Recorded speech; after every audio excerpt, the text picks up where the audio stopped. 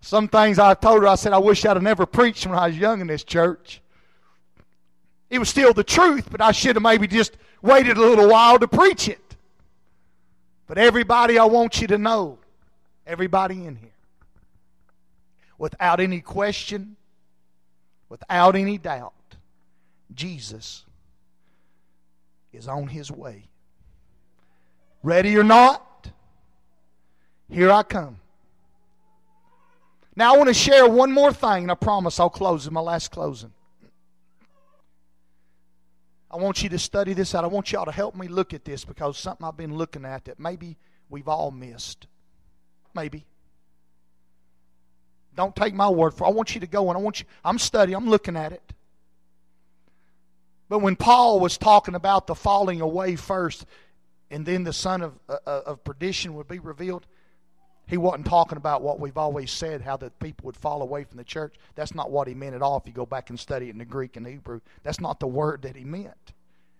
I just found that out as I began to study, and something that just kind of rattled my brain as I began to look at that particular passage of Scripture. But you know what? It's still a good word for me to tell you, don't fall away from the one that loves you. If you're going to fall away, I heard what my pastor said years ago, fall away to Him. Don't fall away from Him. Come on, somebody. Come on, help me preach. Fall away to Him. Don't fall away from Him. See, I want to tell you right now, that man, that boy, that woman, that girl, they didn't die for you. That boyfriend, that girlfriend, they didn't die for you. Jesus Christ died for you. That's why He wants our affection. I thought He wants our affection more than anything. He wants us. He doesn't want us to be religious. He doesn't want us to go through the motions. I'm talking to somebody. He wants us. He wants our hearts. You remember what I used to say?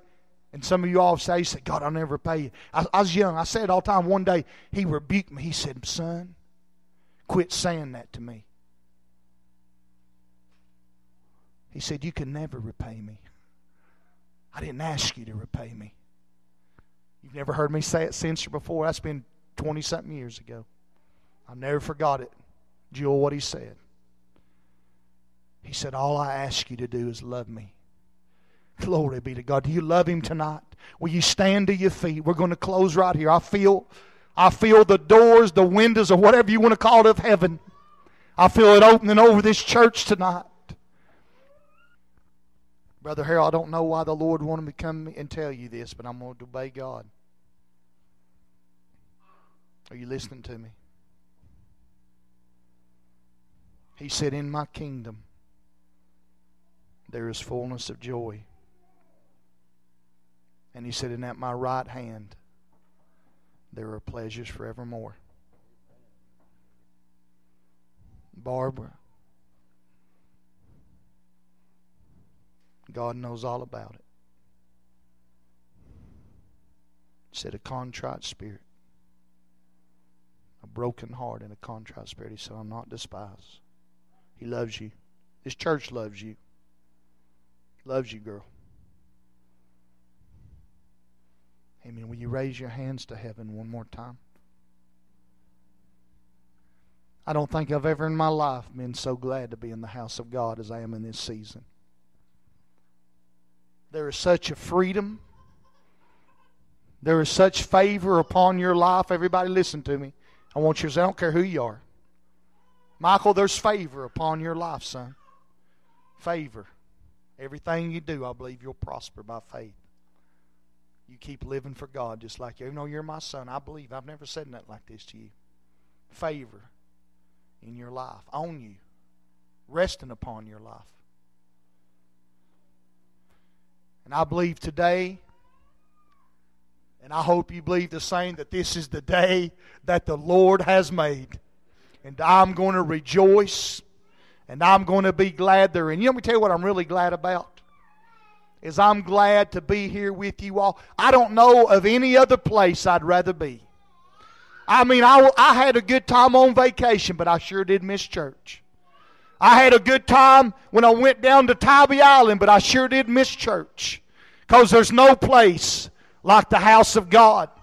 David said, as for me and my house, he said, we will serve the Lord.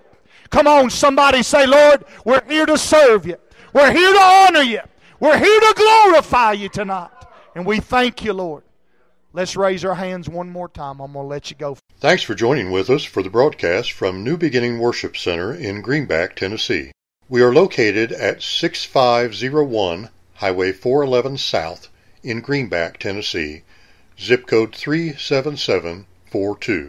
Emails may be addressed to nbwcmailbox@gmail.com. Pastor Marcus Severance and the congregation invite you to join with us Sundays at 10 a.m. for teaching, followed by worship services at 11 a.m. and 6 p.m. We also meet midweek at 7 p.m. on Wednesdays. We're located on Highway 411 in Greenback, Tennessee, just 3 buildings down from the intersection of Highway 95. If you can't meet with us in person, please join us again next time for our broadcast.